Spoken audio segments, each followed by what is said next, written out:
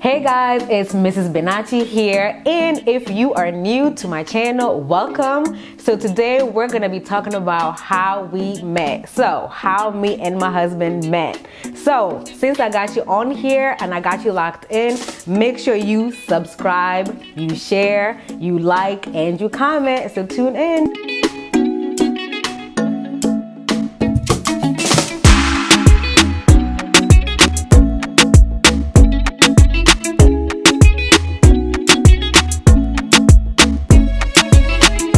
Hey guys, it's the BENACHIs here and welcome to our channel. Today we're going to be talking about how we met. Hold on a second. This is your channel, not my channel. It's my channel. Yeah, so hey guys, welcome to Mrsbenachi's channel. But I'm here to help. Yes. Yeah. You're not really helping. You're my guest on my channel. I know. Now you already know. So yeah. Yeah, so today is story time about how we met. So y'all, let me tell y'all something. I was in church, minding my own business. Ish. And then somebody just walks in and I just started bossing him around. Alright, so let me say this. So I came to the States and this time around it was my time to go sing. Yes, so true. I got invited. Niliinvitiwa yani. Yeah. Mahali inaitwa Delaware. Yes. Nikaenda Delaware na Mr. Sam creative mtu wa refill the head aliniita saa akaniambia nikuje kaimbe kwa refill ya Delaware. Okay. So mimi nikaenda pale, when I went there to sing. So I did refill in Delaware, kaimba Delaware, then kuka happen place nilikuwa nimeenda ni kwa Bishop Kilu. Bishop Kilu, he's the bishop that was hosting me at that time, and refill was at his church. But at Bishop Kilu's house, there's my sister called Faith. So Faith akanambia, hey, Benachi kuna ka event naenda huko Philly. Yeah. Kuna event this weekend. Na mimi nilikuwa naenda New Jersey. Nikamwambia sawa, mimi naenda New Jersey.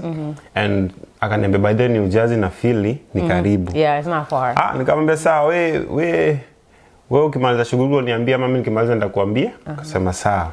Akaniambia, hey, unaweza come by the. Nikamwambia sawa, acha nifanye hivi, nitaenda New Jersey this Friday. Alafu nikuja huko Sato. So nikaenda, nikaimba New Jersey, and then you guys came to pick me up. No, that's not what happened. Hold on, I'm telling that, you came. I didn't pick you. How did you come? How did you get to Philly? Listen. I picked you up. Yeah. Oh. I'm telling the story. Okay, you don't make me look like I'm lying. Nothing is scripted, yo. So this is what happened. Faith came to Philly. Yes, because she was at my house. And then you and Faith came to pick me up to take me to New Jersey. No, that's not what happened, babe. Okay. Faith was at my house because it was a sleepover. Yeah. Right? Then I remember she had called you at like 2 a.m. or something. And she was like, oh yeah, come to the church, you can sing or whatever. Yeah. And then I forgot how you got to Philly. But before you went to New Jersey, we took you to New Jersey, but that was after the event. Oh, I remember. I came to Philly with Joe and Faith's mom. Yeah. So Joe is Faith's brother. Yeah. So that's how we got to Philly. Exactly. To your place. Yeah. So nikaenda huko. And then the event was done. It was on a Saturday. Yeah, right? it was a Saturday. Yeah. So ikakuwa ni wani drop New Jersey, and then watakuja kuni pick. Yeah. New Jersey on Sunday afternoon after the service. Yeah. So nikakuja Philly. So hivi ndio kuli happen Philly. Sawa. Mimi nimefika, nimeinvitiwa niimbe. Yeah. Nikaimba, alafu unajua kuna ile kusikia ni kama sasa wewe ni msanii. The only thing umekuja kufanya ni kukuja tu kuimba. Yeah. There's nothing else you're supposed to do. So mimi nimetulia after nimeimba.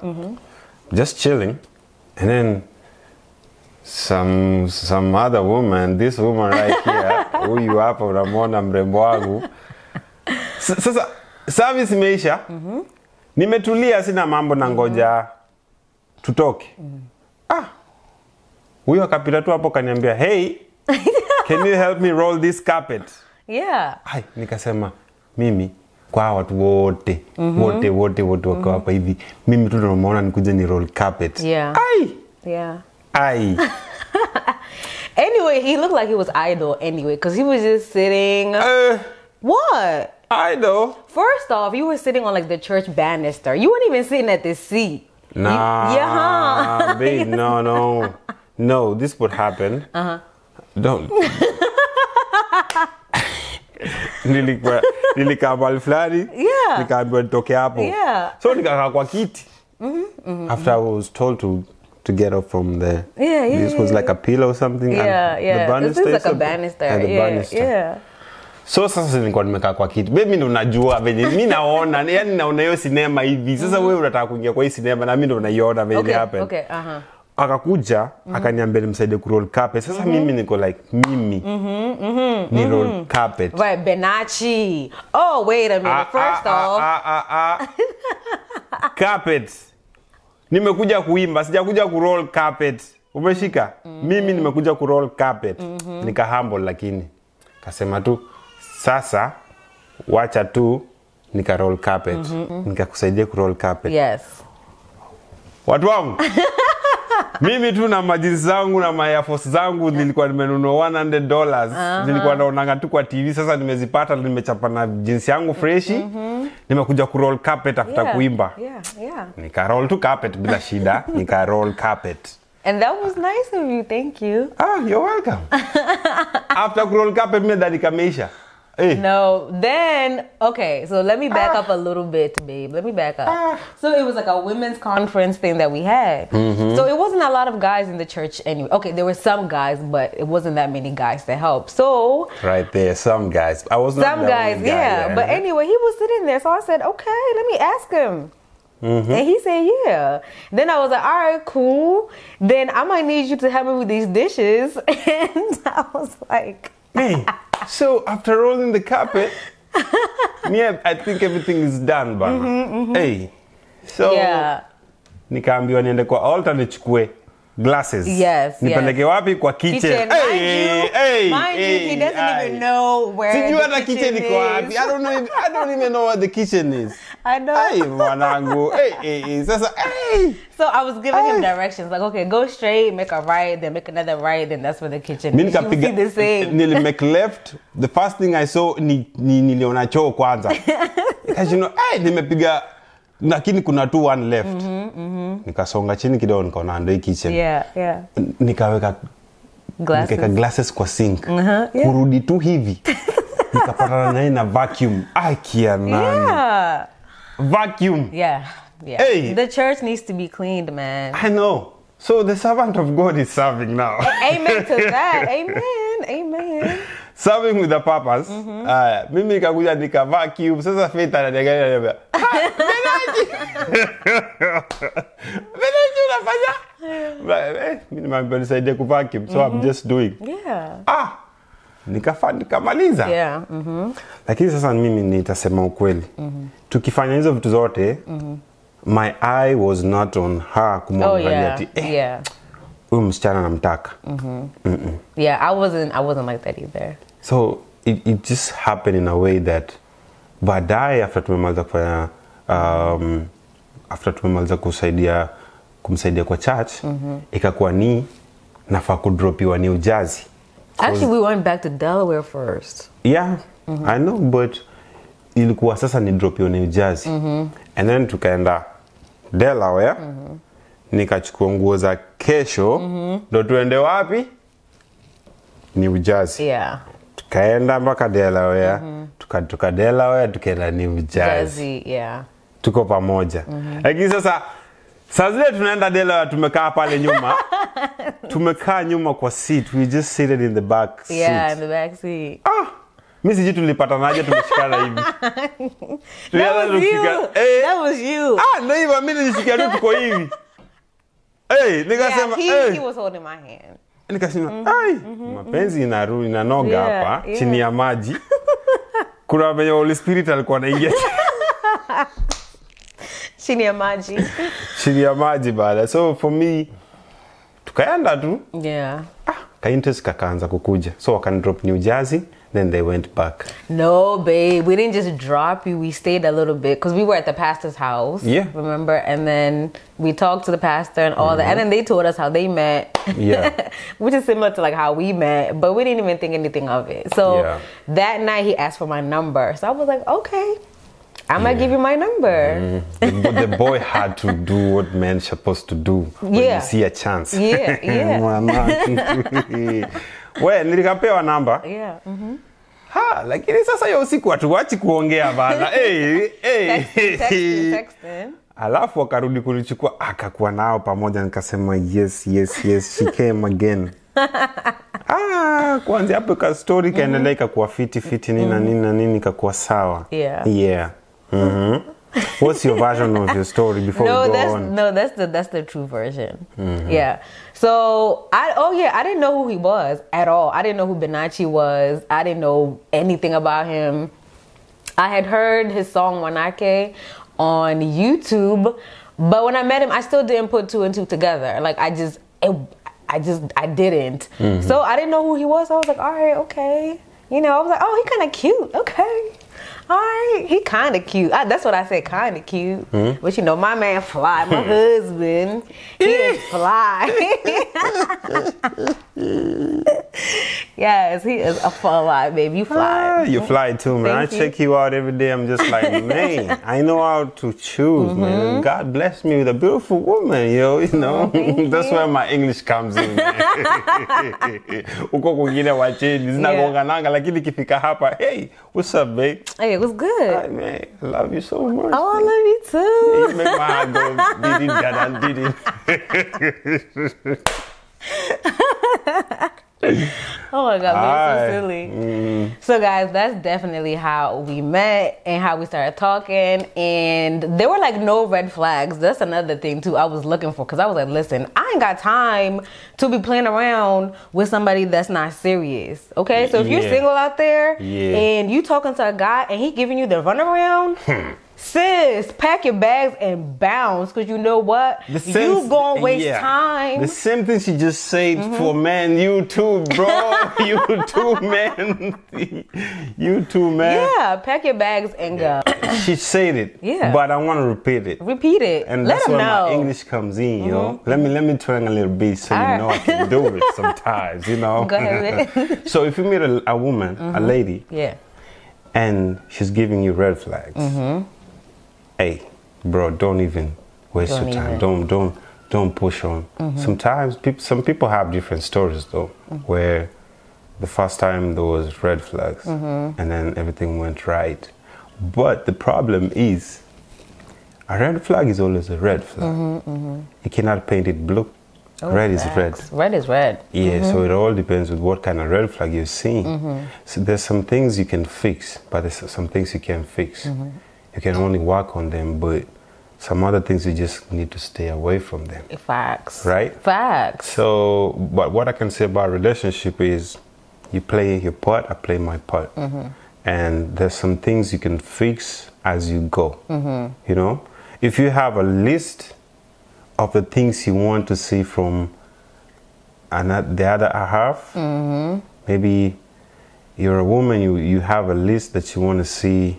You want to see with the man that you like characteristics those kind of that things. person. Same to men. You know, if you have a list, but maybe you have like a long list that is like 10, and then honestly, sometimes you cannot get all the things that you have on the list. Facts. But maybe you have major ones. You know, maybe 3, 4.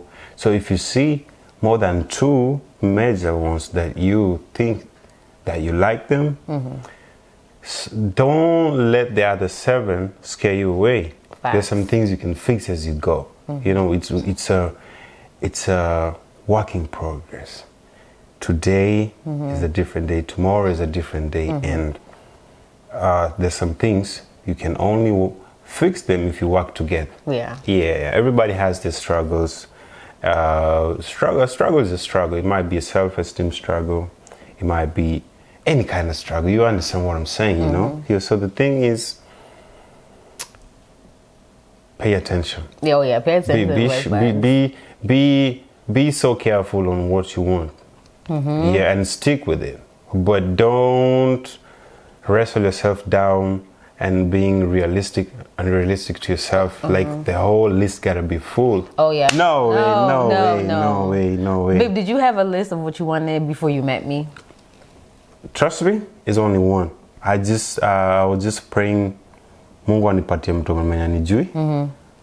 Sitaki mtu mwenye atakuja kunipenda because I'm a singer, maybe I'm known, or love me for what I have. I want you to love me for who I am. Yeah. If I don't have anything, you love me the way I am. So for me at that time, my only thing I had on the list was just, I want somebody that doesn't love me because of my name, or because of my fame, or because of what I have, or what they think that I have, you know, because they only see me on the TV or something like that. So that was my fear. I don't want to have people just to write on my name, you know, something like that. Yeah.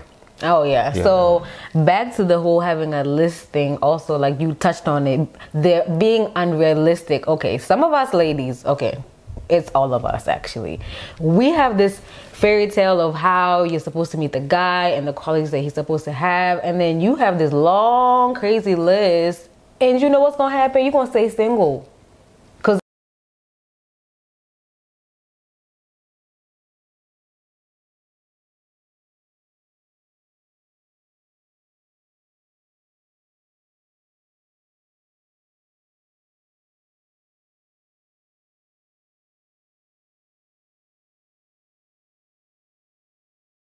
It's not just about one person, just being selfish. It's two people coming together, so it's never going to be about one person. If you put it like it's just only about one person, then you have to be by yourself. So before you guys came together, you were living by yourself. Yeah. But right now you're living together. That's why you went to the altar, you did the vows, and it's about two people. So these two people have to work together in every field. Every field. Yeah, no matter what it is, if you have a struggle, talk to your other half. If you have any kind of problem, talk to your other half. If you guys are not working together, there's a problem right there. Yeah. In everything. So let me go back a little bit. You just said something. So you said going back to the altar and the vow. So how did you know I was the one? I want to know that. To me, it was just a feeling. The feeling that was coming with everything and how everything happened. It was just a divine connection. Yeah. Because at the moment, later on, I started looking at how everything started. The first time I saw you, I was not like, okay, I just noticed a woman here and I think I want to hit on that woman. Right. No. It was just, okay, I went to sing. You told me to help you, but my mind was not even there. Yeah. And then it was just a divine connection, how everything started going, you understand? And then for us, I think everything was just lined up. Everything was lined up, like everything. There was no, like, a back and forth. Yeah, like there was no struggle. No struggles. You know, it was just God planned for it and it just happened. Yeah, everything was, like when I say smooth, it was so smooth. But what I can say is, with that, I know when your heart is ready. I think sometimes our hearts, we can be ready in our hearts, but we don't know. Right. Because sometimes we just living on the outside with fear. You're trying to be unrealistic with yourself. There's some things that you want, but you can't get them. So what I can say about that is, sometimes you're ready. Right. And the only person who can really know when you're really ready, even if yourself doesn't know you're ready, is God. Yeah. So if you're asking for marriage, if you're asking to do anything that you think you want it to happen when you're ready, sometimes you don't know if you're ready. Only God knows when you're ready. And God is so intentional when it comes to things like marriage, because you need to understand what this is, you know, before you walk in it. Yeah. Yeah, so God knows. God knows who is the right person for you. Yeah. God knows how this is going to be. Yeah. So you just avail yourself and be realistic, the things that you want and the things that you need and the things that you can get. If you have a list of 20 things, I don't know if you can find all 20 things. You understand? Yeah, that's but a for long me, list. I think I was just ready and God knew I was ready. Yeah. Me, I was not expecting to meet my wife that soon. Yeah. And just and how everything rolled out. That was so soon. Yeah, God knew I was ready. Yeah. Really knew I was ready. For me, myself, I didn't know I was ready. I was just like, hey, I want to, this is what I want. But I think God knew I was ready. Yeah. And that's why He brought you to me. And I think you were ready too. I was ready. Listen, I was ready way before I met you. I was ready at 23. I was telling the Lord in prayer, Lord, I'm ready to be married. But no, He was like, nah, you need to wait. Because when I met you, I was 25. Yeah, I was. So I just waited and waited and waited. I was 26. I was 26. Yeah. Yeah. So I was ready. But I think also like from the age of 23 to 25, the Lord was grooming me. Because then I was going through brokenness and growth and like self-growth, spiritual growth. I had to like learn things about myself before I met you. I had to like learn how to be a wife without even being a wife. So that was like the time like for me, when I was single, I was always in prayer. I was always in prayer. Like when I say I was fasting and praying and reading my word, Right. I was being groomed, because now that I'm a wife, I'm like, wow, like those prayers really did something for me. Even now, I'm like, okay, I know how to be a prayerful wife. Like those are some of the things that, you know, when you get married as a woman, you need to be praying for your household. My husband, he be praying for us all the time. And I'm like, yo, like that is so sexy. Like, I love it. Yeah. It is. Yeah, man. It's all good. So that's how we met.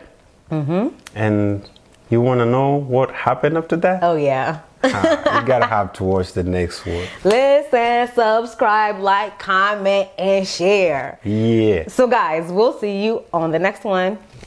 Boom. Thank you for tuning in today. So, we're also going to be talking about what happened after we met. So the courting phase of it, we'll be talking about the dating part. Then we're going to be talking about the planning the wedding, how he proposed. Then we're going to be talking about being married. Then we're going to be talking about how we moved from Philly to Atlanta. Then we'll be talking about babies. So make sure you're tuned into my channel. You're locked in, that you have subscribed to get the notification on every single time that I post something on my channel. So guys, we'll see you on the next one.